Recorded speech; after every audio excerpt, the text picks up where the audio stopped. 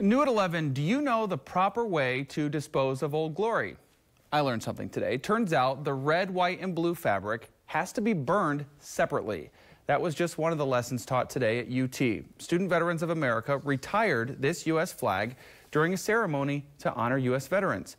The chapter president says that many people do not know much about that retiring process.